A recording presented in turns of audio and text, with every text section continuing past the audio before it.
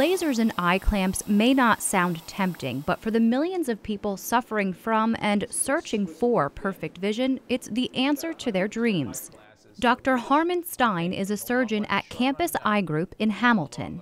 And it's safer than contact lenses. Because the incidence of complications with contact lenses, like corneal ulcers, infections, which can be quite devastating, is far greater. Ideal candidates must be over the age of 18 and have a stable lens prescription for about 2 years.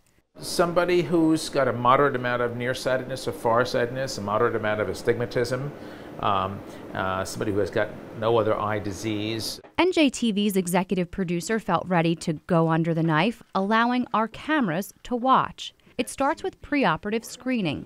OFLC3, APS 025.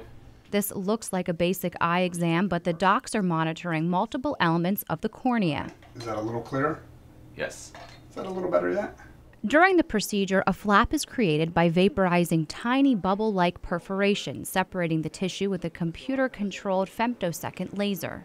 And this is exquisitely thin. This is about 110 microns.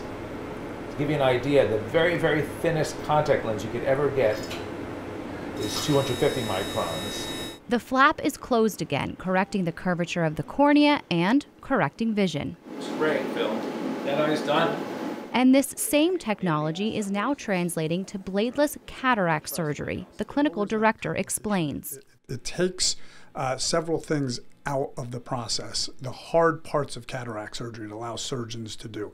It can make the incision, the initial incision that the surgeon has to do into the cornea with a laser instead of a blade. Cost has also come down, about $3,000 to $5,000, and while it feels steep up front, it's a small cost compared to contact lenses, frequent eye doctor visits over your life, glasses. The entire process takes about 15 to 20 minutes. And the discomfort following post-op?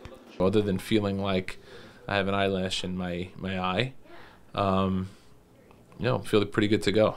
Dr. Cohen says while it may be a quick fix, it's not always perfect. Not to say we don't see complications. It's not to say that problems don't exist with this procedure, but with the newer lasers and better pre-screening that we do, those are much, much fewer than we've ever seen in the past. And recovery time is quick. Phil regained vision immediately after surgery. About 95% of patients are feeling well and back to work within 24 hours, which means everyone back at the station can expect to see our boss tomorrow. In Hamilton, I'm Brianna Venozzi, NJTV News.